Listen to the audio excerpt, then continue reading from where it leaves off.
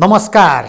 Nepal television हेरेर बसिरहनुभएका सम्पूर्ण आदरणीय दर्शक महानुभावहरूमा काठमाडौँ महानगरपालिकाको दैनिक टेलिभिजन कार्यक्रम हाम्रो काठमाडौँको आजको अङ्कमा यहाँहरूलाई स्वागत छ।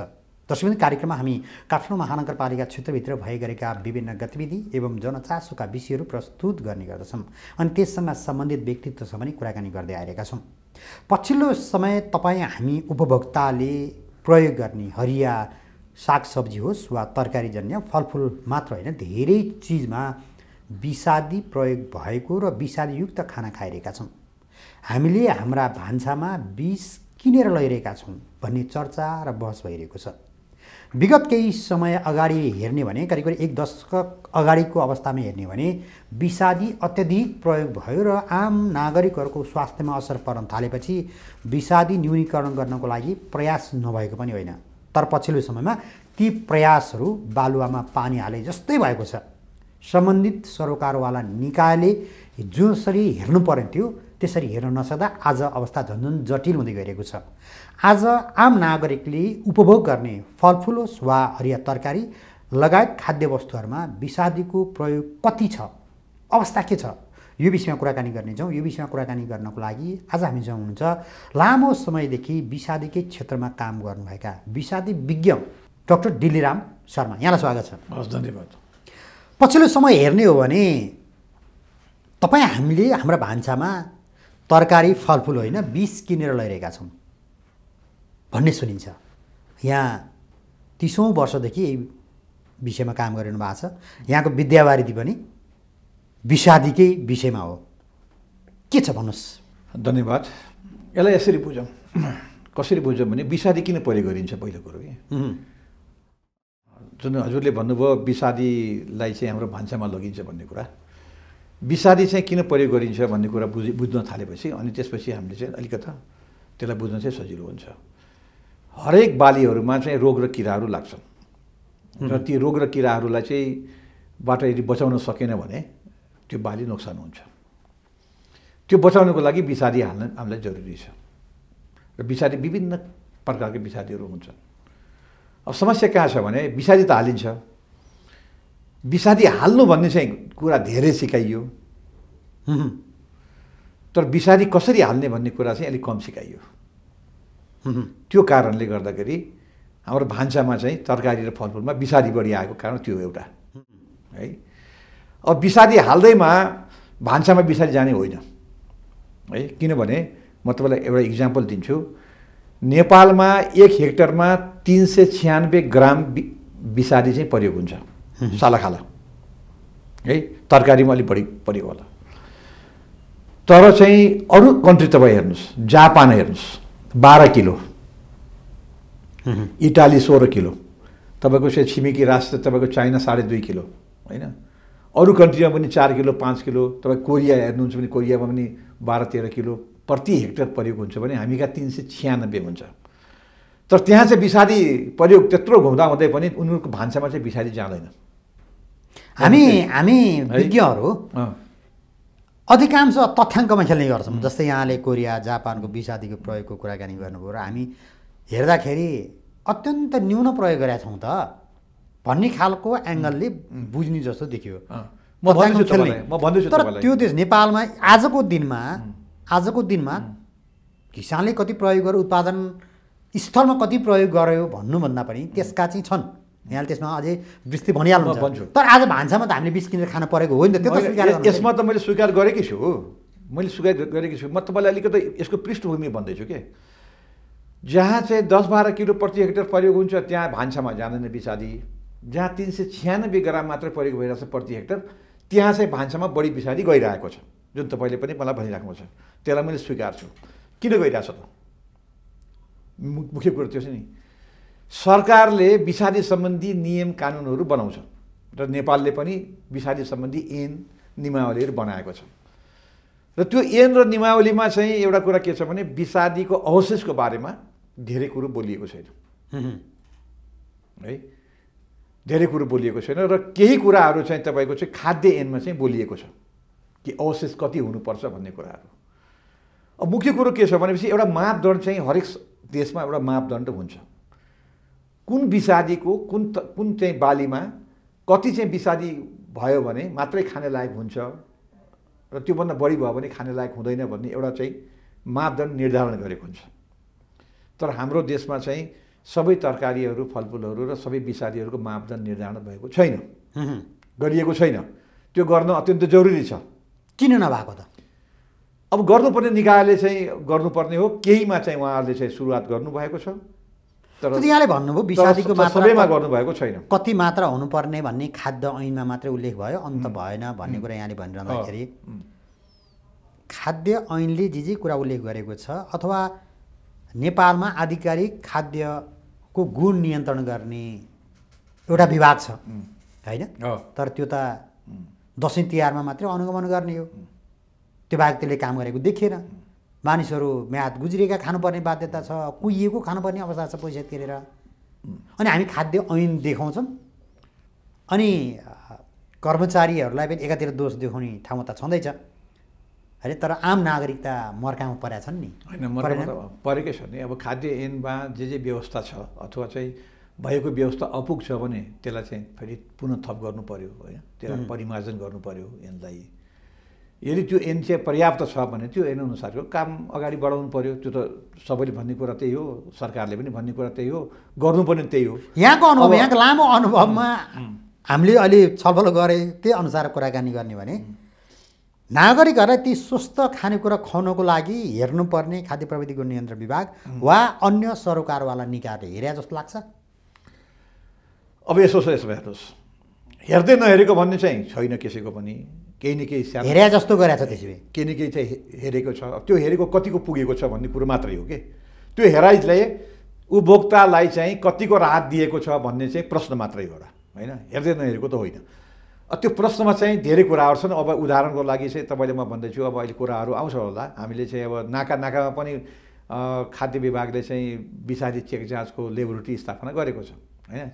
जुन लेबोरेटरी चाहिँ हामीले सुरुमा चाहिँ कालीमाटीमा स्थापना गरेको थियौँ, त्यही लेबोरेटरी मतलब त्यही खालको लेबोरेटरी चाहिँ स्थापना गरिएको छ र नाकाबाट आउने तरकारी र फलफुललाई त्यो लेबोरेटरीमा चेक जाँच गरेर यसमा चाहिँ विषादी कति छ छैन, लायक छ कि छैन, भित्राउने लायक छ कि छैन भन्ने कुरो सर्टिफिकेट दिएर भित्राउने गरेको छ। तर मैले यही नै रोकेँ, हामी 4 बजे विषादीको नमुना सङ्कलन गर्छौँ, सङ्कलन गरेर हामी त्यसलाई आउट गर्छौँ, बजारमा घरमा पैसेको हुन्छ अनि हामी विषादी फेला पर्यो भनेर त्यो नोटिस अथवा सूचना प्रवाह गर्छौँ। जुन बेला हामीले प्रमाणित गरेको नोटिस सार्वजनिक हुन्छ कुनै खाद्य पदार्थमा विषादी अत्यधिक रहेछ भनेर, त्यो आम उपभोक्ताले गएर पकाएर खाइसकेको हुन्छ। एकदमै त्यो भइरहेको छ, भएकै त्यही हो नि, भइरहेको छ। मैले अस्ति पनि कान्तिपुरमा पनि त्यो देखेको थिएँ। कान्तिपुर टेलिभिजनले नै त्यो कुराहरू चाहिँ ल्याएको थियो। अब यसमा के छ समस्या हेर्नुहोस्, तपाईँले पनि बुझ्नुपर्छ समस्या। समस्या के छ भने पहिलो कुरो मेन पावर। अब एउटा दुईवटा कर्मचारीलाई त्यो लेबोरेटरीमा त्यहाँ राखिएको छ, त्यो कर्मचारीले 24 घन्टा त काम गर्न सक्दैन। कर्मचारीको काम गर्ने एउटा समय हुन्छ, एउटा टाइम हुन्छ, 8 घन्टा होइन 10 घन्टा कति काम गर्नुपर्ने हो। अब ऊ चाहिँ कति बजे त्यहाँ आउनुपर्ने र कति बजे चेक जाँच गर्नुपर्ने भन्ने कुराको व्यवस्थापन त गर्नु पऱ्यो नि। अथवा सिफ्ट गर्नु पऱ्यो कर्मचारी राखेर, 4वटा कर्मचारी 6वटा कर्मचारी राख्ने कि 8वटा राख्ने पर्ने हो। सिफ्ट गरेर गऱ्यो भने तपाईँले भनेको समस्या त आउँदैन नि। तर अहिले समस्या के आइरहेछ भने अब हाम्रो चाहिँ लेबोरेटरी चाहिँ त्यो कृषि विभाग अन्तर्गतको लेबोरेटरी तपाईँको बिहान 6-7 बजे खुल्छ। त्यहाँ फलफुल तरकारी आउँछ बिहान तपाईँले भने जस्तै 4-5 बजे आउने बित्तिकै त्यो चाहिँ बाहिर गइहाल्छ। त्यति बेला लेबोरेटरीले का साथीहरूले त्यसलाई चेक जाँच गर्ने भ्याउँदैनन्। अब बाहिर गइसकेपछि बाँकी बचेकालाई चेक गर्दाखेरि त्यहाँ भेटियो भने अब त्यहाँ भेटिएर के गर्ने, त्यो त गइसक्यो। मैले फेरि यहाँलाई यहाँको अनुभवलाई नै मैले सेयर गर्न चाहेँ। आज काठमाडौँ उपत्यकामा हेर्ने भने 77 जिल्लाका नागरिकहरू बसोबास गर्नुहुन्छ होइन? सबै तह तब्काका मानिसहरू बस्नुहुन्छ र काठमाडौँ उपत्यकामा हेर्ने हो भने क्यान्सरका रोगीहरूको सङ्ख्या पनि दिन प्रतिदिन बढ्दै गइरहेको छ। त्यसको प्रमुख कारण भनेको विषादी, अहिले हामीले चर्चा गरेकै विषादीका कारणले आम नागरिकहरू क्यान्सरबाट प्रताडित भएका छन्। क्यान्सर रोगबाट आफ्ना घर जग्गा सब सिद्ध्याउनु पर्ने अवस्था छ। त्यही हो, एकदम सही कुरो। विषादीको कारणले क्यान्सर हुन्छ होइन, सम्भावना चाहिँ छ र भइ पनि रहेको छ धेरै ठाउँमा। र विषादी हामीले चाहिँ कति मात्रामा चाहिँ विषादी भएका चिजहरू खानुपर्छ भन्ने कुरो एउटा मापदण्ड पनि छ। जसलाई चाहिँ अब इन्टरनेसनल अर्गनाइजेसनहरूले त्यो मापदण्ड बनाएका छन् होइन, बनाएका छन्। त्यो मापदण्डभन्दा बढ्ता खायो भने चाहिँ क्यान्सर मात्र होइन, अरू विभिन्न किसिमका रोगहरू जस्तै चाहिँ प्यारालाइसिस हुने, मुटु सम्बन्धी रोगहरू होइन, आन्द्रा सम्बन्धी रोगहरू, तपाईँको चाहिँ ब्रेनको ट्युमर सम्बन्धी रोगहरू होइन, प्रोस्टेट हुने रोगहरू र विभिन्न किसिमका अरू छाला सम्बन्धी रोगहरू पनि यो चाहिँ विषादी कारणले हुन्छ है। र त्यसमध्ये चाहिँ क्यान्सर पनि चाहिँ धेरै मात्रामा चाहिँ विषादी कारणले भइरहेको छ। त्यो चाहिँ त्यसमा चाहिँ सत्यता छँदैछ र त्यसलाई हामीले रोक्नुपर्छ। अब मुख्य कुरा के छ भने तपाईँले जुन उठाएका जुन सवाल छन् त्यो सवालमा मेरो के भनाइ छ भने काठमाडौँको कुरा गर्दाखेरि काठमाडौँ यत्रो ठुलो चाहिँ यति धेरै पपुलेसन छ, तपाईँले भन्नुभयो 77 जिल्लाबाट मान्छे आएर बसेका छन् लगभग चाहिँ। अब यो भ्यालीको कुरा गर्दाखेरि काठमाडौँ भन्ने बित्तिकै जिल्लै नभनौँ न, यो भ्यालीको कुरा गर्दाखेरि होइन 40-50 लाख मान्छे यहाँ बस्छन् र ती मान्छेहरूले खाने चाहिँ तरकारी चाहिँ फलफुल सबभन्दा बढी आउने कहाँबाट भने कालीमाटीबाट। अन्य पनि बजार छन्, बल्कुमा छ, अन्त पनि खोलेका छन्, तर मेन चाहिँ कालीमाटीमा।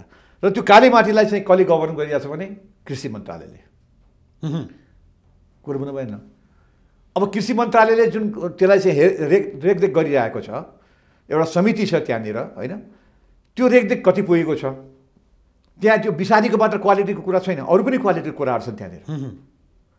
नगरपालिकाले हेर्नुपर्ने, काठमाडौँ नगरपालिकाले हेर्नुपर्ने विषादीको मात्रै होइन कि त्यो बजारमा चाहिँ कसरी व्यवस्थित भएको छ, त्यो बजारमा कस्ता कस्ता चिजहरू आएका छन्, विषादी बाहेकका अरू चाहिँ कस्ता क्वालिटीका चिजहरू आएका छन्, त्यहाँको चाहिँ बेच्ने तरिकाहरू के छन्, कतिको उपभोक्ता ठगिएका छन्, कुन दर रेटमा लिएर आएर कसरी ल्याइएको छ, कति बजे त्यहाँ ल्याउनु पर्ने, कति बजेसम्म बेच्नुपर्ने भन्ने आदि इत्यादि कुराहरूको म्यानेजमेन्ट जुन अहिले भइरहेको छ त्यसमा चाहिँ अहिलेको चाहिँ यो नयाँ संविधान अनुसार नगरपालिकाले पनि त आफ्नो दायित्व निभाउनु पर्यो। संविधानले अथवा स्थानीय सरकार सञ्चालन ऐनले पनि ऐनले पनि नगरपालिकाले पनि त आफ्नो चाहिँ भित्र रहेको आफ्नो क्षेत्रभित्र रहेको बजारको मा के भइरहेछ, त्यसमा चाहिँ के कमी छ, त्यसलाई उसले नगरपालिकाले के सहयोग गर्न सकिन्छ। जस्तै अहिले कुरा आयो नि मेन पावर छैन भन्ने कुरा आयो होइन, दुईवटा मेन पावरले चाहिँ 24 घन्टा खोलेर बस्ने कुरा आउँदैन। अनि नगरपालिकाले कमसेकम त्यसमा सहकार्य गरेर त्यसलाई चाहिँ अलि व्यवस्थित गर्न सकिन्छ नि त। गर्नु कानुनले स्थानीय तहलाई त्यस्ता बजारहरू स्थानीय सरकार अथवा स्थानीय तहको क्षेत्राधिकारभित्र रहने भनेर भनिदिएको छ, कानुनले भनिदिएको छ। र बाहिर पनि हेर्ने भने काठमाडौँभन्दा बाहिर जहाँ थोरै व्यापार हुन्छ त्यस्तो ठाउँमा चाहिँ कृषि विकास मन्त्रालय अथवा सम्बन्धित निकायले स्थानीय तहलाई दिएको छ। जहाँ कालीमाटी जस्तो ठुलो बजार चाहिँ स्थानीय तहलाई किन दिने, हाम्रै नियन्त्रणमा हुनुपर्छ भन्ने खालको केन्द्रीय सोच भएको छ नि त। किनभने प्रयास विगतमा स्थानीय तहलाई दिने प्रयास लिने प्रयास पनि भएका थिए, तर यहाँले भनेअनुसार नै कुराकानी गर्ने कृषि विकास मन्त्रालय जसरी हेरेको छ त्यसले दिनै चाहँदैन, किन बजार त ठुलो छ, कारोबार ठुलो छ। यहाँ त कारोबारमा गएर अड्क्या जस्तो छ नि त। होइन त्यो त्यसरी मलाई लाग्दैन। हेर्नुहोस् के लाग्छ भने स्थानीय निकायको ऐनमा स्थानीय बजारको व्यवस्थापन गर्नुपर्ने नगरपालिकालाई तोकिएको छ भने दिँदैनन् भन्ने त कुरै आउँदैन। हस्तान्तरण नगरौँ त्यसलाई कसरी लिन सक्ला? होइन, हस्तान्तरण गर्ने प्रक्रियामा जानु पर्यो। नगरपालिका तातिएकै छैन जस्तो लाग्छ मलाई। नगरपालिकाले प्रोसेस गर्नु पर्यो, अगाडि बढ्नु पर्यो। यो स्थानीय ऐनअनुसार हामीले यसलाई व्यवस्थित गर्न सक्छौँ, हामीले राम्ररी यसलाई व्यवस्थापन गर्न सक्छौँ, हामीले हस्तान्तरण गर्नु पर्यो भनेर नगरपालिकाले यदि मन्त्रालयलाई अनुरोध गर्यो भने त्यहाँ त छलफल होला नि त। ऐनले दिन मिल्ने छ भने मन्त्रालयले दिइहाल्छ, मिल्ने छैन भने त मन्त्रालयले आफै जसरी सञ्चालन गरिरहेछ त्यसै सञ्चालन गर्छ। त्यसैले नगरपालिकाले यदि कालीमाटी बजारलाई आफै व्यवस्थापन गर्नुपर्ने भने त्यसलाई चाहिँ प्रोसेस अगाडि बढाउनु पर्यो, जरुरी छ। तर काठमाडौँमा बसोबास गर्ने नागरिकहरूले त्यही कालीमाटी बजार लगायत बल्कु तरकारी बजार लगायत जति पनि बजार अहिले पछिल्ला समयमा खुलेका छन् ती बजारबाट विषादी किनेका छन्, खाइरहेका छन्, एकदमै खाइरहेका छन्। त्यसमा त्यो दुई मत छैन। अब त्यो किन खाइरहेछन् भन्ने कुरा पनि छन् त्यहाँनिर, किन विषादी छ भन्ने कुराहरू त्यो पनि बुझ्नु जरुरी छ होइन। विषादी किन छ है? पहिलो कुरो तरकारी र फलफुल कहाँबाट आउँछ होइन? एउटा चाहिँ देश बाहिरबाट आउँछ, एउटा देशमै उत्पादन हुन्छ। देश बाहिरबाट आउने तरकारी फलफुलको चेक जाँच गरेर भित्र्याउने भनेर चाहिँ सर्वोच्च अदालतले नै आदेश दिएको हुनाले नेपाल सरकारले खाद्य विभाग अन्तर्गत चेक जाँच गर्ने चाहिँ यही rapid pesticide residue analysis laboratory केही चाहिँ नाकाहरूमा राखेको छ र त्यहाँ चेकजाँच गरिन्छ। अब समस्या त्यहाँ के छ भने आजभन्दा 14 वर्ष अगाडि जुन टेक्नोलोजी हामी ल्याथ्यौँ कालीमाटीमा त्यही नै टेक्नोलोजी चाहिँ त्यही नै कुरा चाहिँ अहिले भइरहेको छ, त्यसमा कुनै चाहिँ परिवर्तन भएको छैन। त्यति बेला के थियो भने भारतमा पनि नेपालमा पनि अर्गेनो फस्फेटका विषादीहरू बढी प्रयोग हुन्थे, कार्बामेटका विषादी बढी प्रयोग हुन्थे 14 वर्ष अगाडि होइन। नेपालमा त अझै पनि प्रयोग भइरहेको छ राम्रो, जुन प्रयोग हुन मानव स्वास्थ्यको लागि हानिकारक छ, हानिकारकै छ होइन। विषादी भनेको सबै हानिकारक हो होइन। अब त्यो मेसिनले के छ भने त्यो लेबोरेटरीले अर्गेनो फस्फेट र कार्बामेटका दुईटा ग्रुपका विषादी मात्रै त्यसले चाहिँ पहिचान गर्न सक्छ र हामीका अहिले प्रयोग हुने विषादी चाहिँ 12-13 ग्रुपका विषादीहरू छन्। हामी परीक्षण गरेका छौँ दुईवटा ग्रुपका मात्रै होइन। अब ती दुईवटा ग्रुप कस्ता भने कार्बामेट त अहिले प्रयोगै हुँदैन कहीँ पनि। अर्गेनो फस्फेट भनेको चाहिँ भारतमा चाहिँ एकदम कम प्रयोग हुन्छ, नेपालमा भारतभन्दा अलिकति बढी प्रयोग हुन्छ, अलिकति सस्तो भएको हुनाले है। र अहिले त नयाँ नयाँ मोलिकुलहरू आएका छन् जसले चाहिँ थोरै मात्रामा हाल्दा पनि धेरै चाहिँ ठाउँमा चाहिँ त्यसले चाहिँ प्रयोग गर्न सकिन्छ, त्यस्ता मोलिकुलहरू आएका छन्। र यो अहिलेका चाहिँ कार्बामेट र चाहिँ अर्गेनो फस्फेट भन्दा धेरै राम्रो काम गर्ने मोलिकुलहरू आएका छन्, तर विष हुन् तिनीहरू, विषादी नै हुन् है।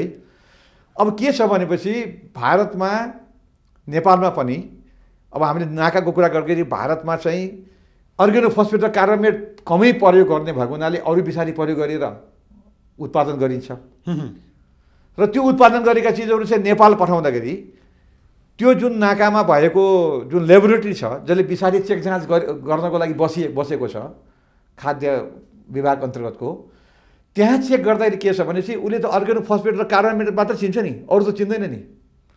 अनि त्यसपछि त्यसमा कार्बामेट पनि हालेको छैन, अर्गेनो फस्फेट पनि हालेको छैन, अन्य अरू ग्रुपका विषादीहरू हालेर चाहिँ लिएर आएको छ र त्यसमा प्रशस्त मात्रामा विषादी छ र त्यो त्यसले चिन्दैन। नचिनेपछि त्यहाँ विषादी छैन भनेर देखिन्छ र सर्टिफिकेट चाहिँ अब चाहिँ छैन भनेर दिइन्छ, त्यो भित्रिन्छ र हाम्रो उपभोक्ताले त्यो धेरै विषादी भएका फलफुल तरकारीहरू हामी खान बाध्य छौँ। जुन मेसिनले परीक्षण गर्दैन भनेपछि नाकामा हामीले यति राख्यौँ उति राख्यौँ जनतालाई स्वस्थ खुवायौँ भन्ने सबै त्यो बेकार कुरा हो। त्यो एकदमै जनतालाई भ्रममा पारियो। यसमा मैले के भन्छु भने यसलाई सुधार गर्नु पर्यो के। यसलाई चाहिँ अर्गेनो फस्फेट र कार्बामेट मात्र होइन कि अरू नयाँ मोलिकुल। अब पाइरेथ्राइड्सको कुरा गरौँ न, सिन्थेटिक पाइरेथ्राइड्स जो त पहिलेदेखि प्रयोग भइरहेछ, जताततै प्रयोग हुन्छ, नेपालमा पनि इन्डियामा पनि, त्यो त्यसले जाँच्न सक्दैन। फङ्गस मार्नको लागि जुन फङ्गिसाइडहरू तपाईँको गोलभेडा र आलुमा सबभन्दा बढी हालिन्छ, त्यसलाई त्यसले जाँच्न सक्दैन। मेजर के विषादी सबभन्दा बढी नियोनिकोटिनाइड ग्रुपका विषादीहरू जाँच्न सक्दैन, नयाँ मोलिकुलहरू जाँच्न सक्दैन। त्यही हालेर अहिले चाहिँ प्रयोग भइरहेको छ, त्यही विषादीहरू चाहिँ बढी प्रयोग हुन्छ, त्यही जाँच्न सक्दैन भने जुन विषादी नै अहिले अब हाल्न कम गरिसके, उत्पादनै बन्द भइसक्यो, त्यस्तो ब्यान्ड पनि भइसक्यो, धेरै जस्तो ब्यान्ड पनि भइसके। त्यस्ता विषादी चेक जाँच गरेर बसेर त्यो उपभोक्तालाई चाहिँ किन चाहिँ आँखामा छारो हाल्ने भनेको मैले त्यो कामै छैन। त्यो यसलाई चाहिँ किन त्यसो गरेर तपाईँले भन्दिनुहोस्, किनभने तपाईँको लामो अनुभव छ, 30औं वर्ष 35औं वर्ष जनतालाई आँखामा छारो हाल्ने काम किन भइरहेको छ? मेरो अनुभवमा जुन विषादी चेक जाँच गर्ने आजभन्दा 14 वर्ष अगाडि ल्याइएको थियो त्यसको उद्देश्य अर्कै थियो कि, जुन मैले नै भित्रै आएको थियो त्यो कालीमाटीमा, त्यसको उद्देश्य अर्कै थियो। त्यसको उद्देश्य के थियो भने नेपालमा प्रयोग हुने विषादीहरू जति किसानले प्रयोग हुन्छन् त्यसको अनुगमन गर्ने, त्यसको मोनिटरिङ गर्ने, कस्ता कस्ता विषादीहरू यिनीहरूले हाल्छन्, कति मात्रामा हाल्छन्, कति रेसिड्यू हुन्छ, कुन ठाउँमा हाल्छन्, त्यो ठ्याक्कै त्यहाँ हामीले कालीमाटी पत्ता लगाएर त्यो त्यहाँको त्यो जिल्लालाई हामीले फोन गर्थ्यौँ, चिठी पठाउँथ्यौँ र त्यो ग्रुपले यो फार्मरको यो कम्युनिटीमा यो गाउँका मान्छेहरूको विषादी बढी भयो, त्यहाँ चाहिँ तालिम दिनु पर्यो, तिनलाई सिकाउनु पर्यो भन्ने उद्देश्यले यो विषादीको चाहिँ चेक जाँच गर्ने त्यो रेपिड ल्याइएको होइन। यसले पुरै विषादी त देखाउँदैन नि, सबै विषादीहरू त देखाउँदैन नि। यसलाई चाहिँ एउटा अनुगमन गर्नको लागि, एउटा चाहिँ मान्छेलाई चाहिँ के छ भने कन्ज्युमरलाई एवारनेस पनि ल्याउनको लागि कि है विषादी हुन्छ है तरकारी फलफुलमा, यसलाई ध्यान दिनुपर्छ, विषादी खायो भने मान्छे बिरामी हुन्छ भन्ने एवारनेस ल्याउनको लागि, अनुगमन गर्नको लागि, त्यहाँका किसानलाई सिकाउनको लागि यो चाहिँ स्थापना गरिएको थियो। तर यहाँ के भयो भने पछि आएर यसलाई मोडियो, अदालतको आदेश आयो, सर्वोच्च अदालतको, विषादी चेक जाँच गरेर ल्याउनु भनेर। अब गर्ने केही छैन। जुन हामीले भित्र आएको थियौँ त्यसैलाई लगेर उठाएर त्यहाँ राखिदिए। हामीले गरिरहेछौँ भने देखाइरहेछौँ। उहाँको आदेश पनि पुरा भयो, अदालतको आदेश पनि पुरा भयो, सरकारलाई पनि गाह्रो भएन केही पनि। त्यतिले जनता भ्रममा छन्, उपभोक्ताले विषा दिखाइरहेछन् त्यति। त्यसलाई त त्यो चाहिँ विषादी चाहिँ चेकजाँच गर्ने जुन लेबोरेटरी छ त्यसलाई त स्थानीय उन्नति गर्नु पऱ्यो नि त। त्यसलाई चाहिँ प्रमोट गर्नु पऱ्यो। त्यसलाई चाहिँ अरू विषादीहरू चेकजाँच गर्ने गरी त्यसलाई चाहिँ बनाउनु पऱ्यो। अरू प्रविधि कहाँ छ त्यो खोज्नु पऱ्यो, ल्याउनु पऱ्यो, त्यसरी ट्रेनिङ दिनु पऱ्यो। त्यो किसिमको चाहिँ तपाईँको चाहिँ केमिकलहरू ल्याएर आएर थुप्रै विषादीहरूको चेकजाँच गरेर पो भित्राउनु पऱ्यो नि। जे ल्याइएको थियो त्यसैलाई चाहिँ कन्टिन्यू गरेर राख्दाखेरि त्यो विषादीको त डेट आउटडेट भइसक्यो नि त, नयाँ विषादी आइसक्यो। त्यसले गर्दा त्यसले त्यहाँबाट त्यो चेकजाँच गरेर सर्टिफिकेट दिएर छैन भनेर ल्याएको विषादीमा कुनै अर्थ छैन, त्यसमा विषादी नै हुन्छ पुरै। आज हामीले सीमा नाकामा जहाँबाट हामी फलफुल तरकारी लगायतका खाद्य पदार्थहरू ल्याउनको लागि परीक्षण गरिरहेका छौँ भनिरहेका छौँ, त्यो नितान्त भ्रम हो जनताका लागि। एकदमै होइन, एकदमै जनतालाई भ्रममा राख्ने काम एउटा ऱ्यापिड टेस्ट मात्रै गरेर भ्रममा राखियो, जनतालाई विष खुवाइयो भनेर मैले भने तपाईँ स्वीकार गर्नुहुन्छ? म स्वीकार गर्छु, पक्का गर्छु। तर जो नेपालभित्र चाहिँ जुन कालीमाटी बजार जस्तो ठाउँमा राखिएको छ नि त्यसको औचित्य चाहिँ छ है। फेरि त्यसको औचित्य छ।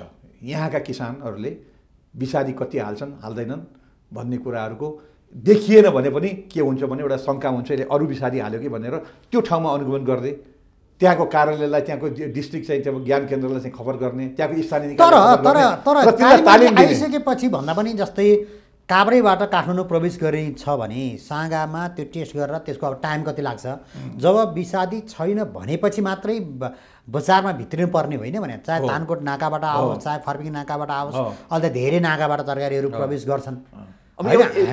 समस्या कहाँनिर हो? एउटा समस्या छ। त्यो एउटा समस्या के छ भने एउटा टेक्निकल समस्या चाहिँ छ है। सबै प्रकारको विषादी चेकजाँच गर्न फेरि यो रेपिडले चाहिँ सक्दैन। सम्भावना त्यहाँ छ कि समस्या छ। रेपिडले नसक्ने भएको हुनाले नै त्यो चाहिँ एउटा चाहिँ त्यो अदालतको आँखामा छारो राख्न मात्र राखेको हो कि त्यो अदालतको आदेश भयो विषादी चेकजाँच गरेर ल्याउनु भनेर, अनि त्यसको लागि मात्र राखिएको थियो। त्यसबाट हुँदैन के वास्तवमा अहिले जुन हामीले टेस्ट गरेका छौँ त्यसले विषादी परिचय हुँदैन। त्यसबाट हुँदैन। विषादी चेकजाँच गर्न त यहाँ विभागमै लिएर आएर, खाद्य विभागमै लिएर आएर त्यहाँनिर चाहिँ तपाईँको चाहिँ त्यहाँको चाहिँ क्रोमेटोग्राफी मेसिनबाट 5-7 दिन लगाएर बल्ल चेकजाँच हुन्छ है। त्यसमा धेरै खर्च पनि लाग्छ र त्यो हरेक दिन हरेकचोटि हरेक समयमा चाहिँ चेकजाँच गर्न पनि सक्दैन। त्यहाँ त्यति मेन पावर पनि छैन, त्यति रिसोर्स पनि छैन, केही पनि छैन त्यस्तो किसिमको होइन। र त्यसलाई चाहिँ के छ भने एउटा चाहिँ स्याम्पलिङको आधारमा गर्न चाहिँ सकिन्छ है।